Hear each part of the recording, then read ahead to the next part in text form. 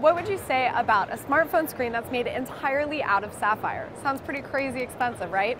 I'm Jessica Delcourt for CNET here at Mobile World Congress 2013 in Barcelona, and this is a demo of a sapphire screen.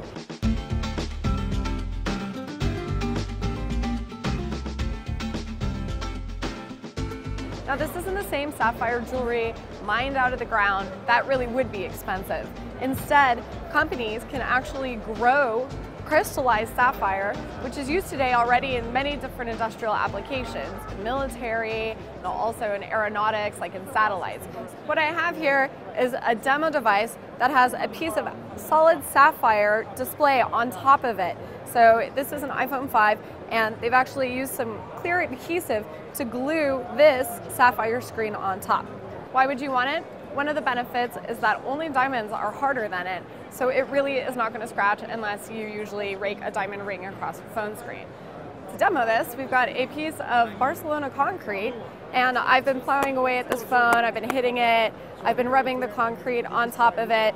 There are little dust particles, but that's from the concrete. So you can imagine that if you drop your phone that has this kind of screen on top of it, even if it lands at a pretty hard impact, you can smack this as much as you want, phone's fine, wipes away clean. What we've got in screens right now is very good. Corning Gorilla Glass is one of the materials we often use. This is said to be 2 to 3 times stronger than that.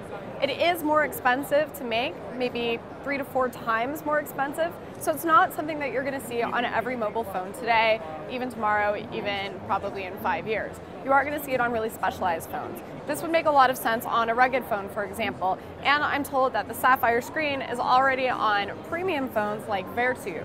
Sapphire is also used by Apple in the iPhone camera as a lens cover, so it does exist today.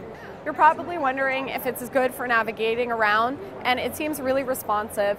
Again, this is a regular iPhone with a regular cover and an extra cover on top of it, and it is very responsive to my touch. So that's pretty cool, right? Good look at our future. I'm Jessica Delcourt for CNET. You can catch all of our Mobile World Congress coverage at cnet.com.